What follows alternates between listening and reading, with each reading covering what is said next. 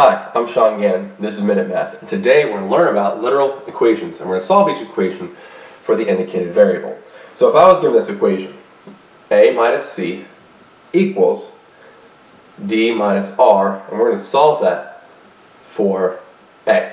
Okay, we're going to solve that for a. Well, how can I get a by itself? So what I need to do is I'm actually going to add, well, I'm going to rewrite my equation. A minus c equals d minus r. We're solving for a, so to get a by itself, I'm going to add a c to both sides.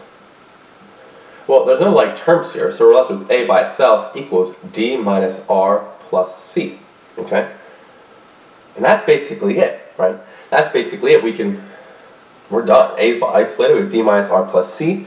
I think the worksheet I have here says we should rearrange and have c come first, c plus the d minus r. It really doesn't matter. If your teacher is nitpicky about that, that's annoying.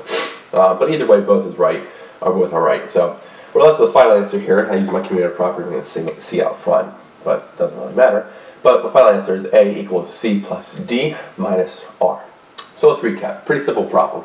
A minus c equals d minus r, and we're solving for a. Rewrote my equation. Then I just added a c to both sides. Opposite of that, subtraction, leaving me a by itself equals d minus r plus c. Totally done. I would accept that totally right there. Your worksheet, for some reason, it needs to have this c out first, but it really doesn't matter. 6 one way, half dozen other. Some people might say, well, have the addition first, then the subtractions. Whatever. It doesn't matter. But either way, our final answer is a equals d minus r plus c, or, in this case, a equals c plus d minus r. They're both the same thing.